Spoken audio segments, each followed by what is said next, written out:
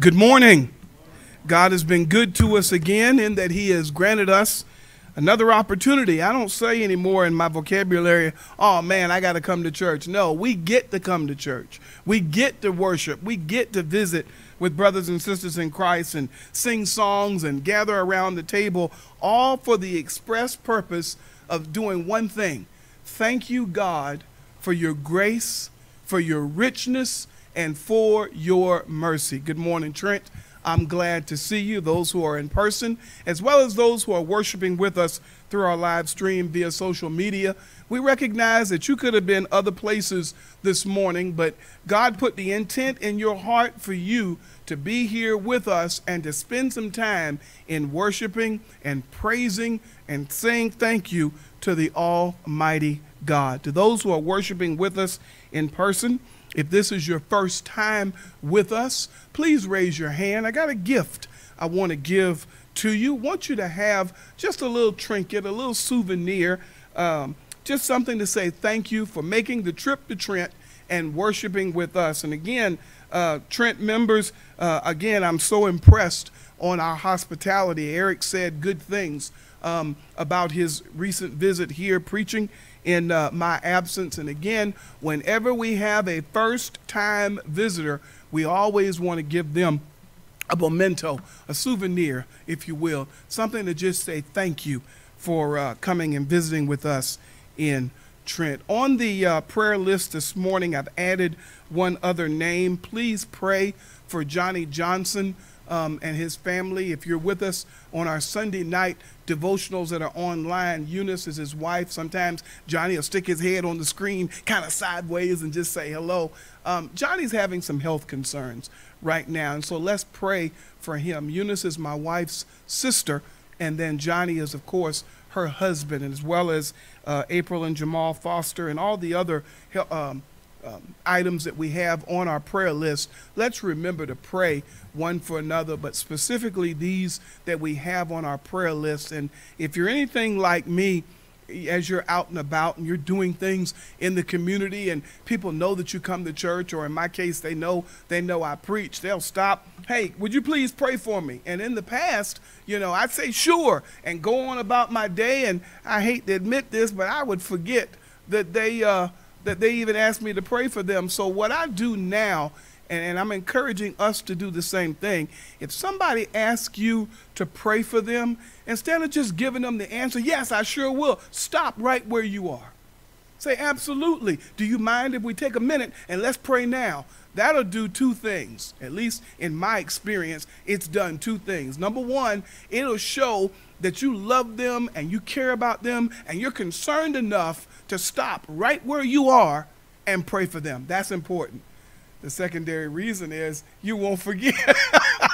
You won't forget when you get so busy and go about your day. So I'm hopeful and I'm prayerful that as we talk about these different things on the prayer list in your everyday prayer life and your walk with God, that you are praying for these people.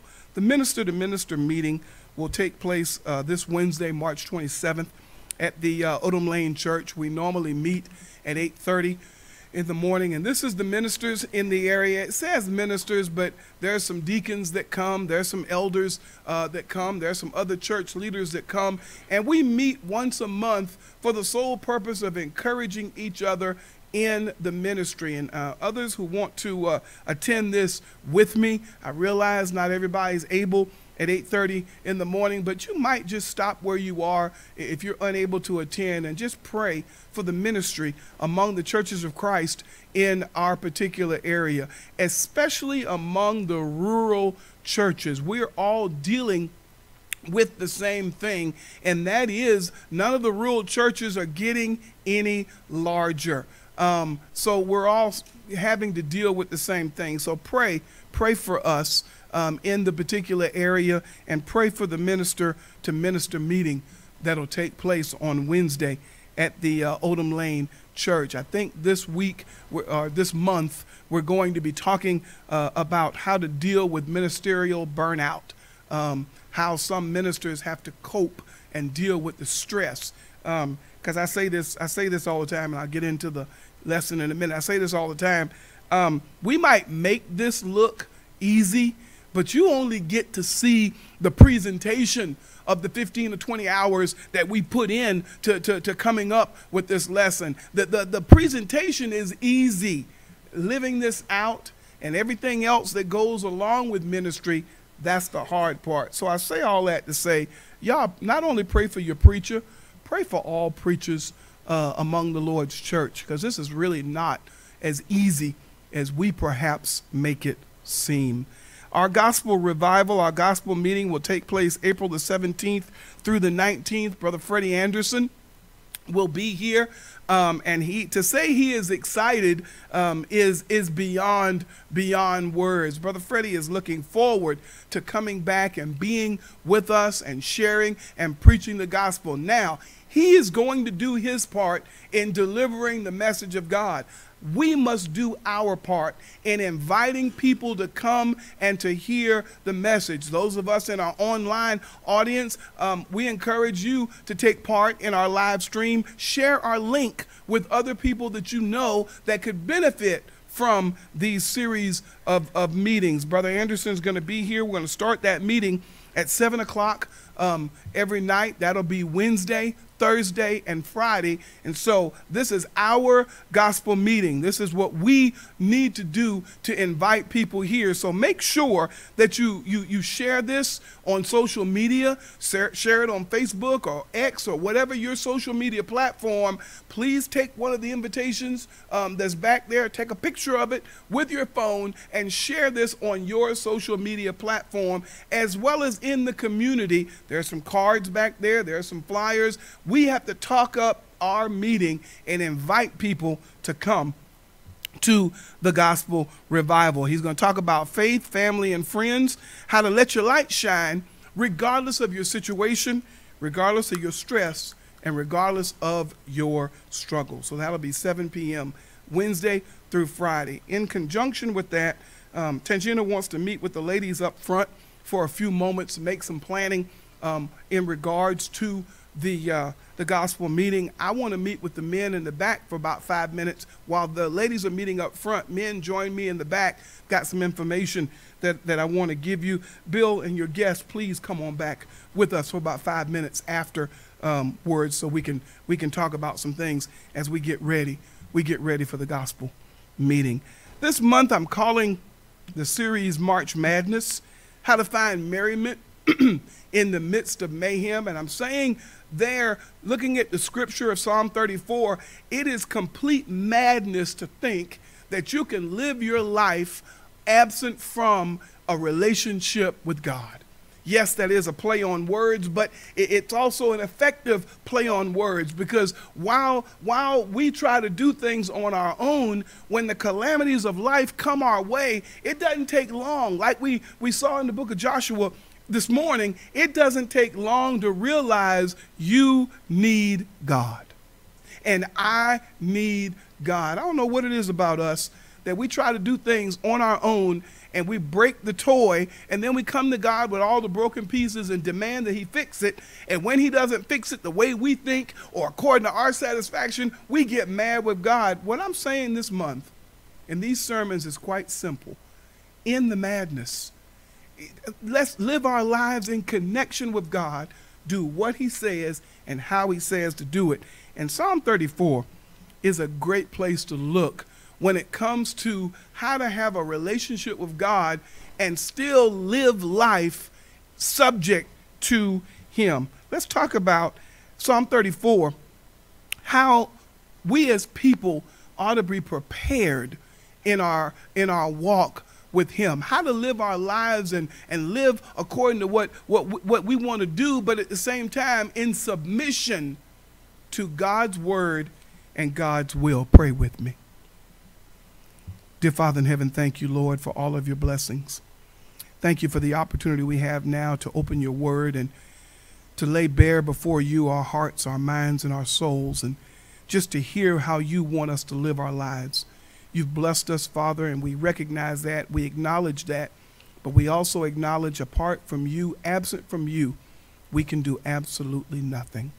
Bless the word, Father, that it find a resting place in our hearts and Help us to listen and obey your word and hear what you want us to do and how you want us to live our lives so that we can let our light shine in a world of darkness. Forgive us of our sins.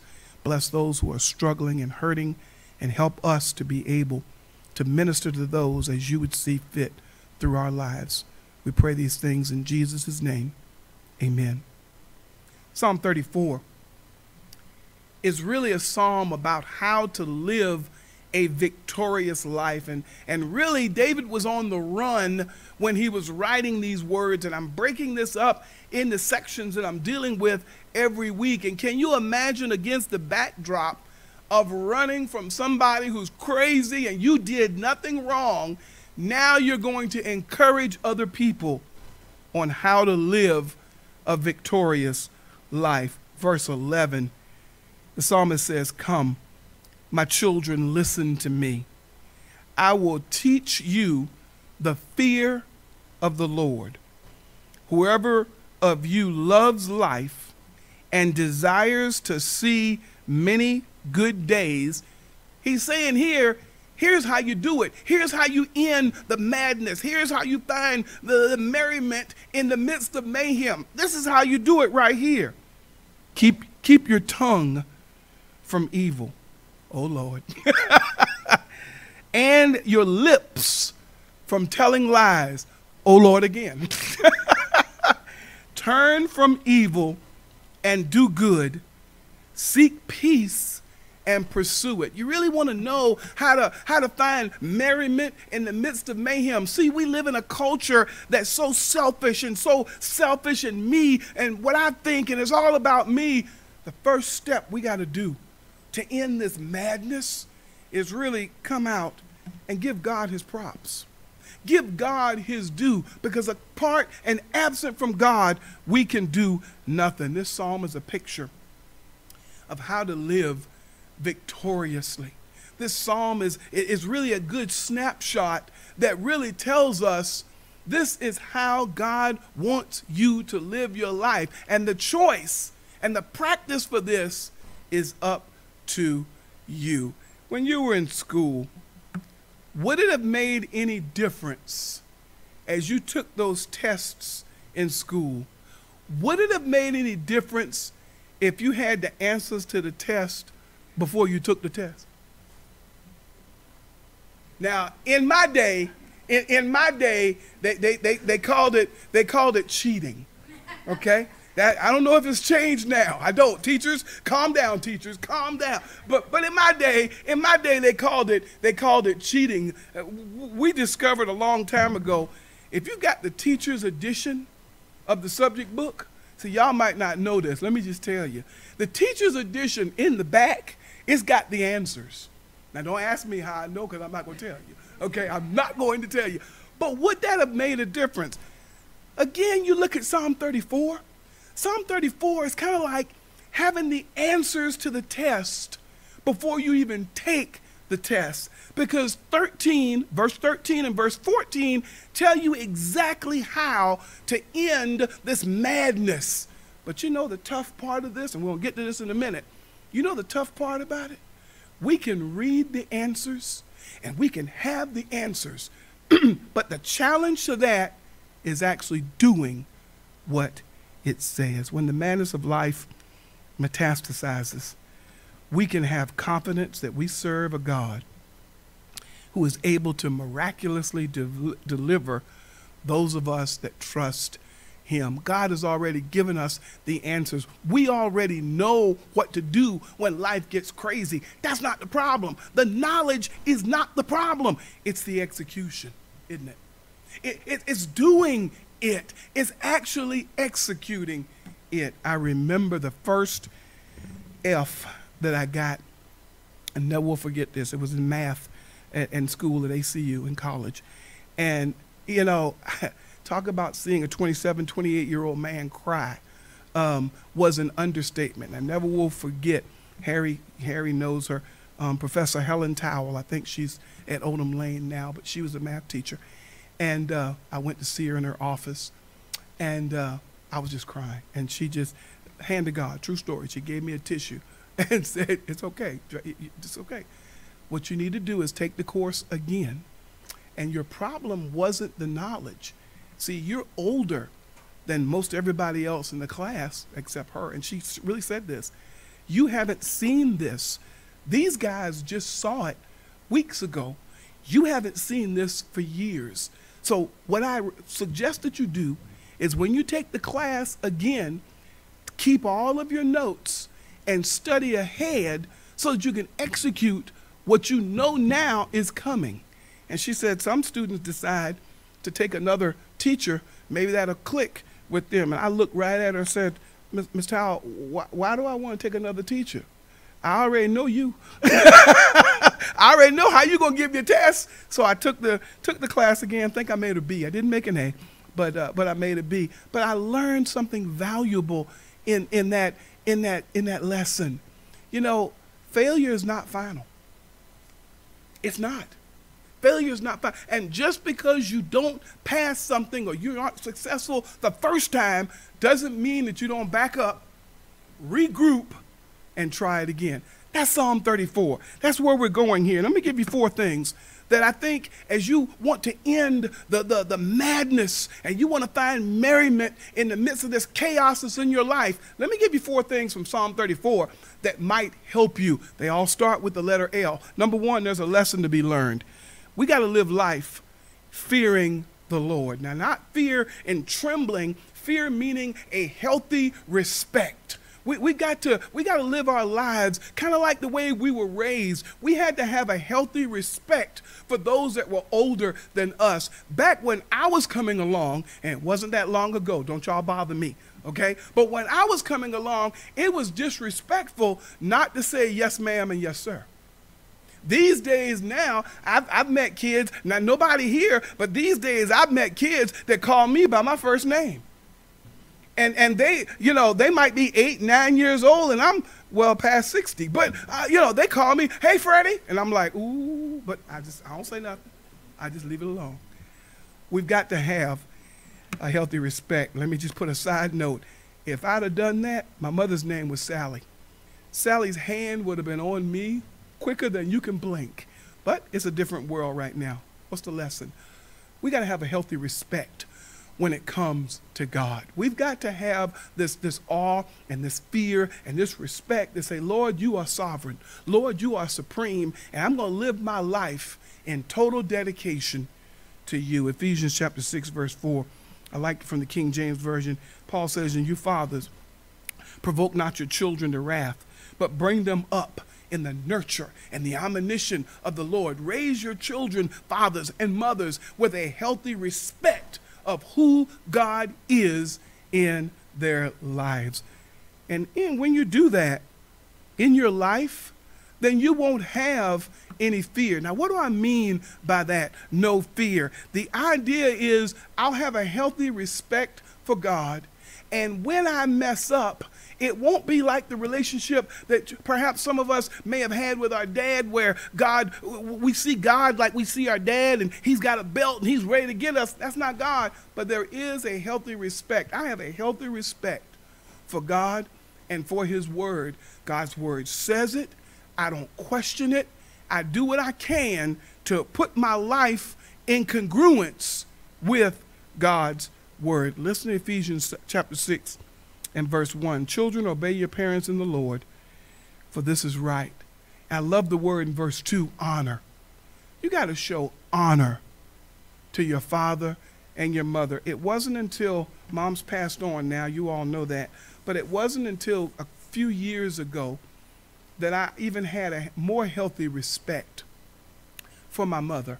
You know, all that she did for us and denying herself and things that she wanted to do, she put that on the back burner for the sake of her children. I honor that. I respect that. And there were a couple of times I had to go home and remind one of my sisters, you need to show more honor or you're going to find your brother's rat. No, I'm kidding. I'm not, but I'm really not kidding. We need to show more honor and more respect. I love the text, honor your father and your mother, which is the first commandment with a promise, so that it may go well with you, and that you may enjoy, children, long life on this earth. Children, you want to cut your life short? Disrespect your mom and dad. It might not get you right when you see it, but you wonder why with some kids, certain things don't work out. The car always breaking down. They always don't have enough money. There's always a problem.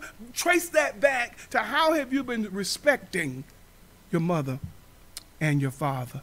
You need to live your life with a healthy fear, respect for God. Then the third one, I said, oh Lord. I said two, oh Lords. This is the first of the two, oh Lords. We got to watch our lips. We got to watch what we say. We got to watch how we handle our tongue and what words come out of our mouth. He says, keep your tongue from evil and your lips from speaking deceit. Deceit simply means falsehoods. And a lot of times we'll get what old folk used to call diarrhea of the mouth, and all under the guise of, well, I didn't really mean it. Yes, you did. Yes, you did. What you meant to say was you didn't mean for nobody else to hear it. That's what you meant. You know, we need to really, seriously, in all seriousness, we need to do a better job as people of watching our tongue and making sure that whatever we speak gives glory and honor to God. Ephesians 4:29, it steps right on my toes too. Do not let any unwholesome talk come out of your mouths, but only that which is helpful for the building others up according to their needs, that it may benefit those who listen. If I don't have anything nice to say, then what? Say nothing at all. That's something, a lesson that we all need to learn. And I understand, and we always use this excuse, well, it's human nature and I'm only human. To that I say, we still need to try. We still need to be proactive. We still need to take the right action and say, you know what? That was ugly and I shouldn't have said that, and I apologize. Would you forgive me? And I'll try to do better next time. We do, as Christians, need to do a better job, because even our speech, our language, our thought, everything that exudes from us needs to be in the image of Christ. And then I'll wrap this up. The litmus test, I love verse 14. See, if you make a stab at doing all of this from verse 11 to verse 13, then the litmus test, the proof of it, is verse number 14. And we got to be Christ-like in our actions, and those got to manifest in the midst of us living our lives. We got to be deliberate, and we've got to be intentional in our godly lives. Look at verse 14. I want to unpack verse 14, then I'm done. Look at how deliberate and how action-oriented verse 14 is. I hadn't noticed this up until a couple of weeks ago as I was really doing a deep dive for this lesson. Look at verse 14 and see how it takes action on the part of us to make all of this happen. Number one, he says, turn from evil. That's a deliberate action. Now, some of us misread this text, and you misread it thinking turn to evil. That's not what it says. Okay? Turn from evil. That's a deliberate action. What does that look like? If evil is right here, I need to go this way. But that's not some of us. Some of us, evil is this way, and we go and we give it a big old bear hug. We shouldn't do that. Why? Because if we're going to be believers and children of God, we got to do what the Bible says. Shun the very presence of evil. If evil is right here, I got to turn and I got to go this way. Secondly, David says in verse 14, do good, not bad. And, you know, we think that's such a simple, we treat that like such a simple thing. But do you know how many people refuse to do good? How many people refuse to do good, and they revel in actually doing bad? And I call the Good Samaritan, the parable of the Good Samaritan, to the witness stand.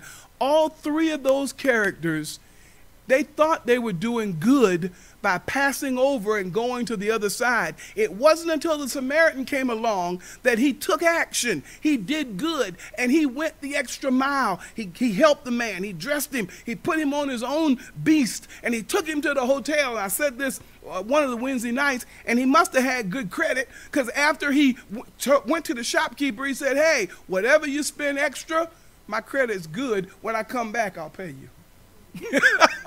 He must have had good credit. So Christians, we need to keep good. No, I'm going to leave that alone. I'm stopping.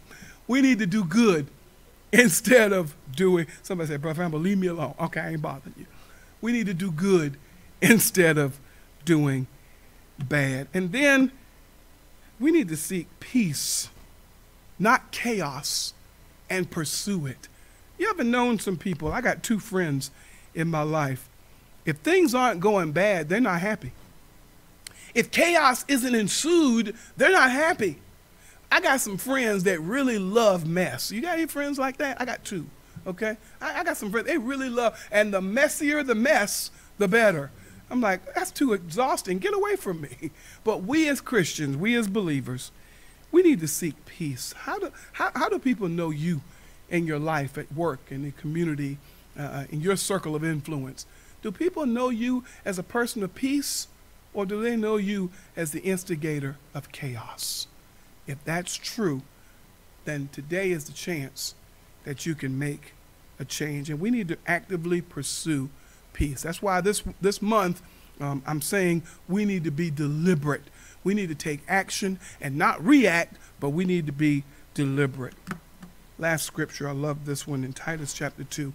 How do you do that? I always try to answer, what does that look like, and how do I do that? Brother Famble, I've heard you, and I hear the word, but so what? What does that mean? How do I wrap my arms around this? Titus chapter 2 tells us how to do it.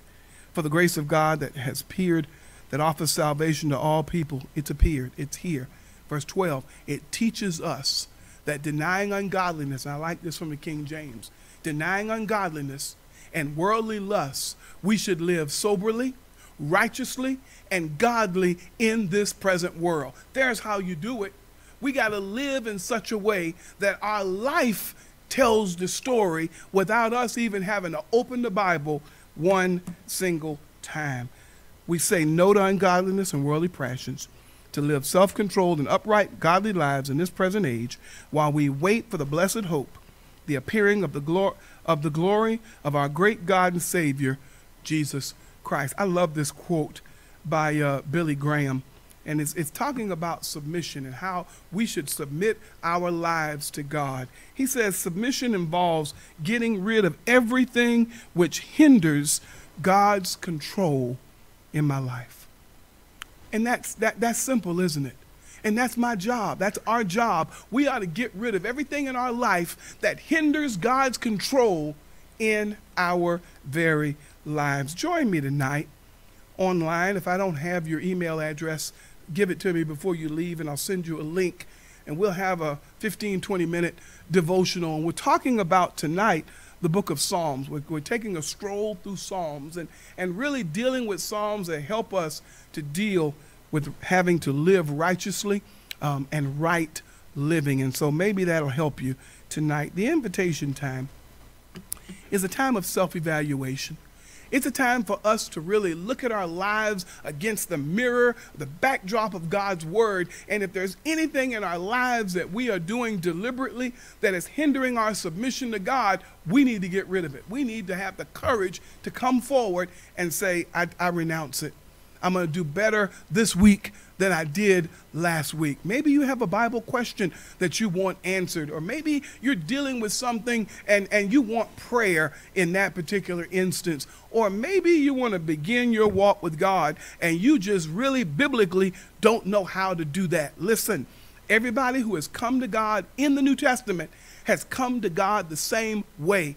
They've heard the gospel, believed it, repented of their sins, confessed Christ, and been willing to be baptized in water for the remission of their sins. And from that watery grave of baptism, they've risen up to walk, Paul says, in a new life, or in the newness of life. Together, we will encourage each other from that point on until Christ calls us from labor to reward. If you have a prayer need, if you have a Bible question, or if in fact you want to study more about what it takes to become a Christian and to be baptized, or maybe you want to be baptized today, we ask you now to come as we stand and sing the song of invitation.